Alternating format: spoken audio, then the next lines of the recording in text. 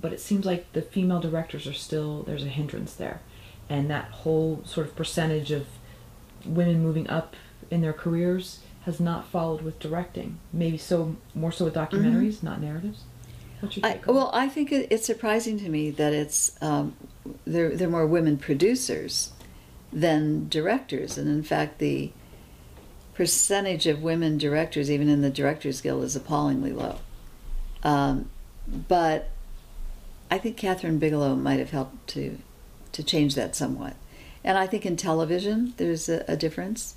And it just is a little perplexing to me why women rose as producers of film more than directors. I would have thought it would be the other way.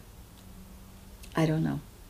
Well, do you think in some sense, and this is going to sound strange, but it's more of a pink collar type of a thing, producer? You're handling more details that might be similar to a secretarial task. No. Whereas, no, you don't think so. Whereas behind the camera, and that's more... Well, I think the cult of the director has risen since the 60s, and that the studios were complicit in it, were, part of it. So, I mean, it went as it went, and, because prior to the 60s, it was really the producers. I mean, in a lot of films, you don't really remember who the director was. I think people don't really know the director of Gone with the Wind, for example. They think of the producer. Or you think of a Samuel L. Goldwyn, or of, anyway, things have changed in terms of, and I don't know, I suppose for the better, because it has put more into the hands of the more creative, the director's, decisions. But the producer's decisions are creative too. The producer can, be deciding the location, the cast, the crew. So at the end of the day, the director now gets credit for all of that when it may well be the producer who put it all together. So, I don't know. How do you think things will change? Or maybe they won't. Is this always going to be more of an exclusive boys' club? Or do you think that down the line, as just gender roles have changed, I mean, men are taking jobs as stewards on airplanes, and out of necessity, right. Just the economy turning, and men are staying home with the children while women, maybe... Well, I don't know how it will be in the future, but as a mother of two daughters, I would say it has not changed fast enough.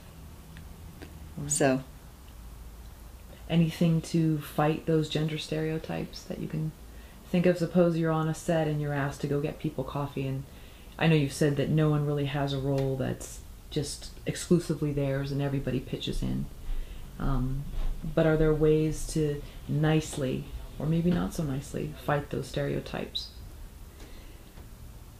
Well, I think in a way that, society kind of gives women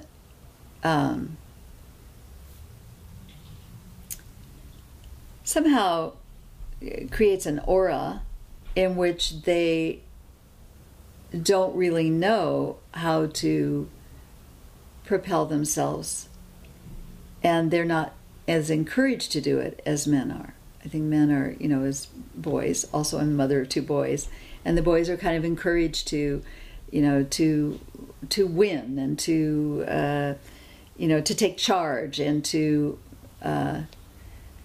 so in ways that girls are not.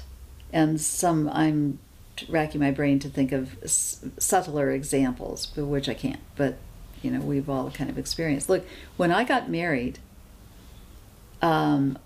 my husband started using my credit card. So I called the credit card company and said I'd like to increase the amount that I could, spend every month, because I'm married now and my husband's using the card. And they said, "Oh, you're married? Oh, well, you can't have a credit card in your own name then. It has to be in your husband's name." Now, that was just something that everybody accepted because that was just how it was. I didn't accept it. I was just maybe a little feistier than the rest. And I said, well, if I don't have a credit card, then I'm not going to pay your bill. So please come after me, because I'd just like to see what happens. And eventually I never paid the bill. And people would call and say, you need to pay the bill. And I'd say, no, I'd like to go to court. Please sue me. And then that never happened. And then eventually they called every 6 months. And then within a few years, the law changed. But when you think about it, it was completely wrong. And that's, that's in my lifetime. So, anyway, that's gone. Right. I do think that women need to be encouraged more to put themselves forward and to toot their own horns and to, go after what they want and not think, oh, I won't be able to do it. But it's a little daunting to come into a male-dominated arena and say, my turn. But that's what has to be done, so...